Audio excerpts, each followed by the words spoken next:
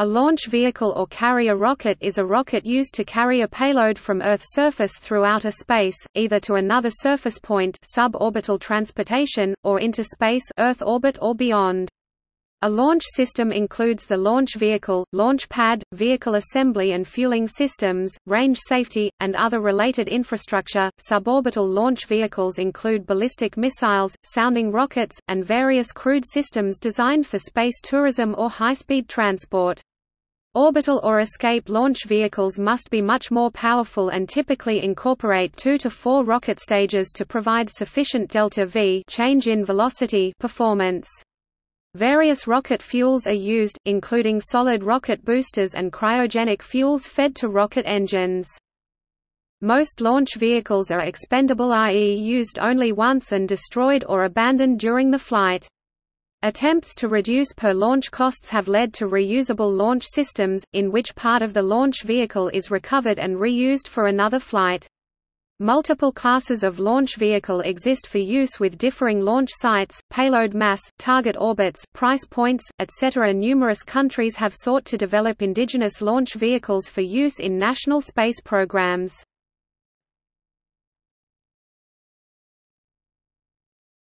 Types.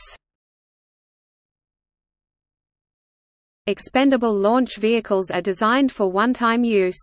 They usually separate from their payload and disintegrate during atmospheric re-entry.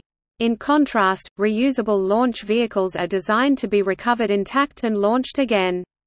The Space Shuttle was a part of a launch vehicle with components used for multiple orbital spaceflights.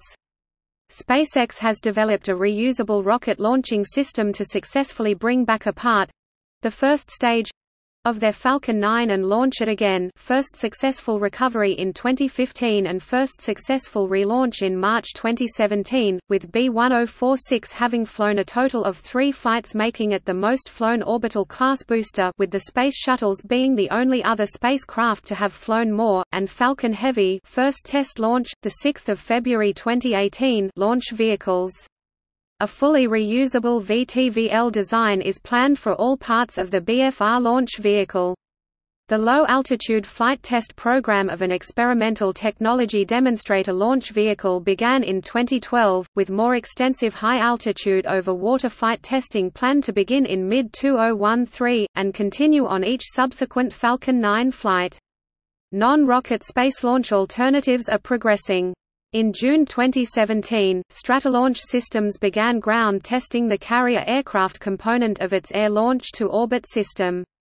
The Stratolaunch is the world's largest aircraft, weighing 500,000 pounds (230,000 kilograms) and composed of twin fuselages with an overall wingspan of 385 feet (117 meters).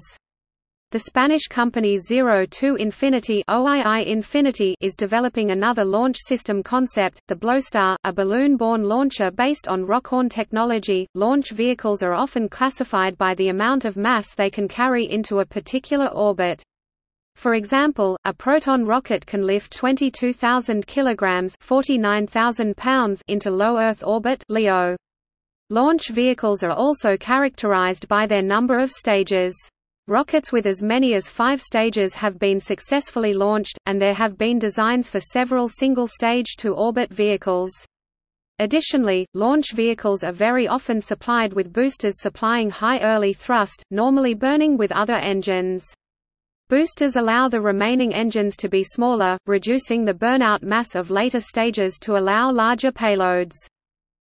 Other frequently reported characteristics of launch vehicles are the launching nation or space agency and the company or consortium manufacturing and launching the vehicle. For example, the European Space Agency is responsible for the Ariane V, and the United Launch Alliance manufactures and launches the Delta IV and Atlas V rockets. Many launch vehicles are considered part of a historical line of vehicles of the same or similar name, e.g., the Atlas V is the latest Atlas rocket.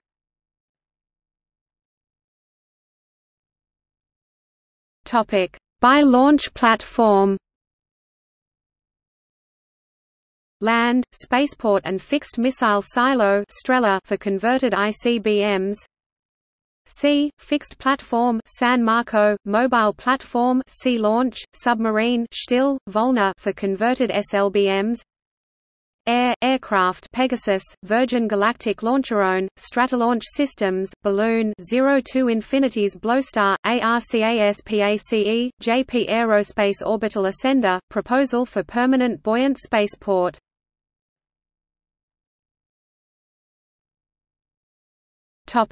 By size.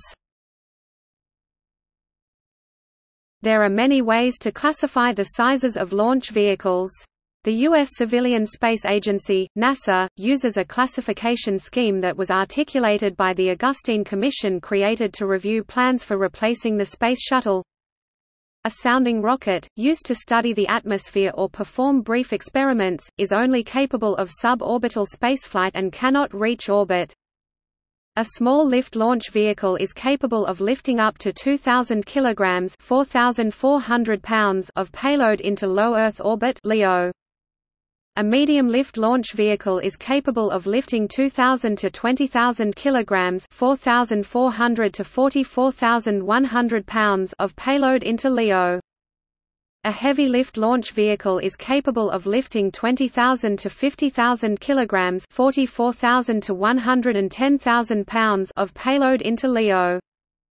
A super heavy lift vehicle is capable of lifting more than 50,000 kilograms (110,000 pounds) of payload into LEO. Similarly, the leading European launch service provider, Arianespace, also uses the heavy lift designation for its greater than 20,000 kilograms (44,000 pounds) to LEO Ariane 5 launch vehicle, and medium lift for its array of launch vehicles that lift 2,000 to 20,000 kilograms (4,400 to 44,100 pounds) to LEO, including the Starsem, Arianespace Soyuz Street, and pre-1999 versions of the Ariane 5. It refers to its 1,500 kilograms (3,300 pounds) to LEO Vega launch vehicle as light lift.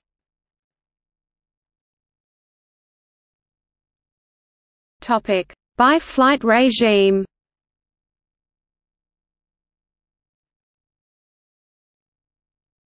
Suborbital.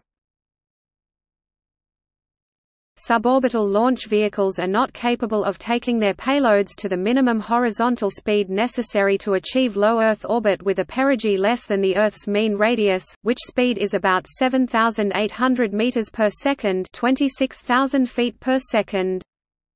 Sounding rockets have long been used for brief, inexpensive unmanned space and microgravity experiments. The first U.S. human spaceflight program, Project Mercury, used a single-stage derivative of the Redstone rocket family to launch its first two astronauts, Alan Shepard and Gus Grissom, on suborbital flights, before sending astronauts into orbit on later flights. Current human-rated suborbital launch vehicles include SpaceshipOne and SpaceshipTwo, among others. See space tourism.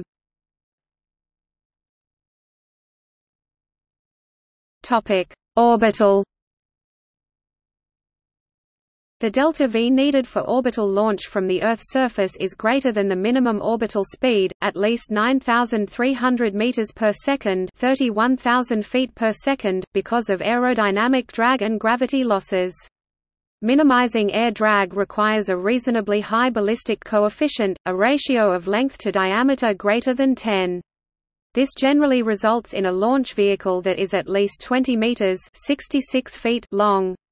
Leaving the atmosphere as early on in the flight as possible provides a velocity loss due to air drag of around 300 meters per second, 980 feet per second.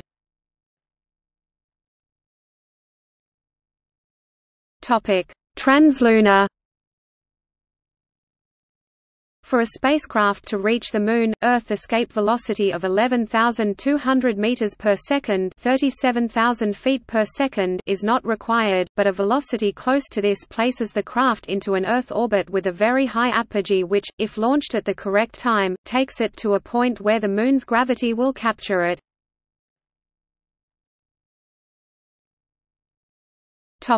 Interplanetary. Interplanetary flight requires exceeding escape velocity. The excess velocity either adds to the Earth's orbital velocity around the Sun to reach the outer planets or asteroids, or subtracts from it to reach Venus or Mercury, depending on the direction in which the terminal velocity is achieved. Launch vehicles of sufficient size are capable of launching payloads smaller than their orbital capability, to the Moon or beyond. Translunar and interplanetary flights are commonly launched with the vehicle's final stage into a temporary parking orbit, to allow spacecraft checkout, and more precise control of the final injection maneuver, rather than being launched directly to terminal velocity.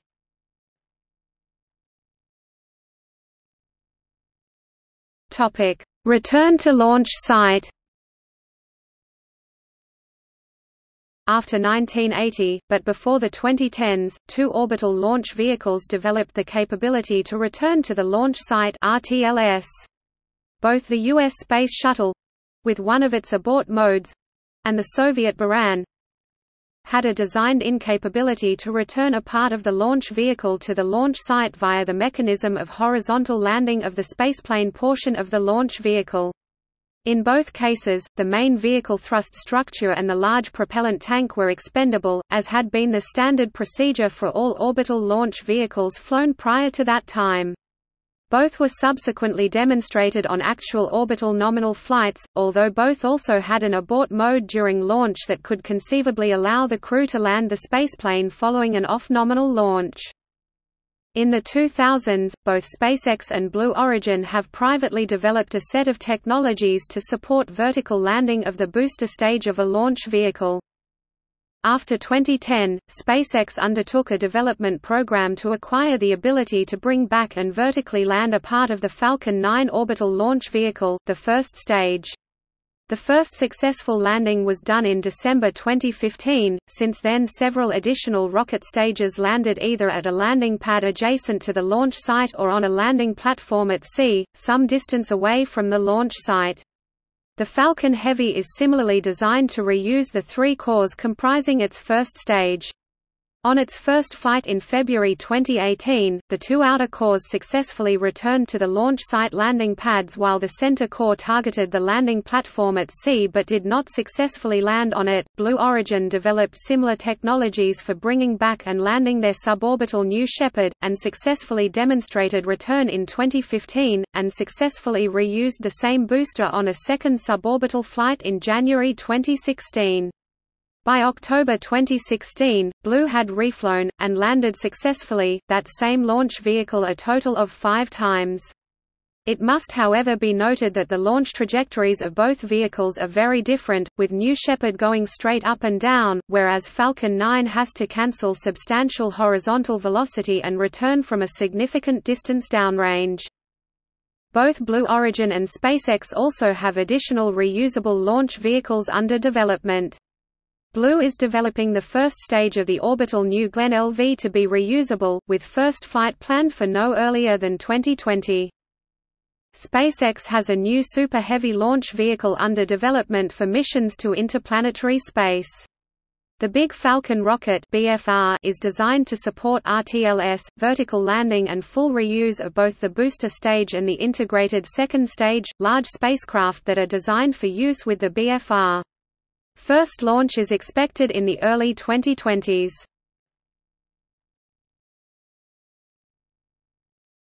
Topic: Distributed launch.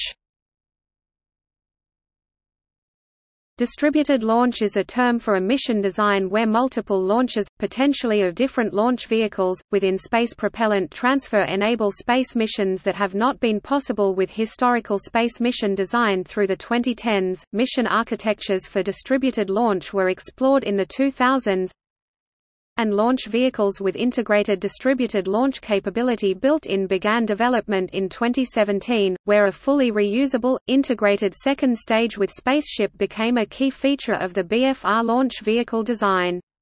The standard BFR launch architecture for high Earth orbit, cislunar and interplanetary missions is to refuel the BFR spaceship in low Earth orbit to enable the craft to send high-mass payloads on much more energetic missions.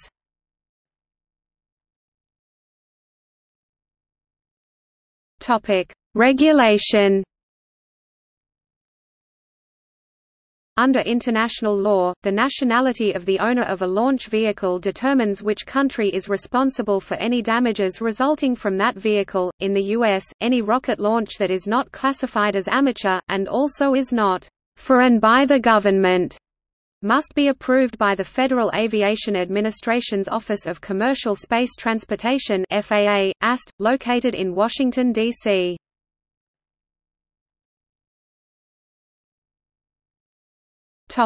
See also: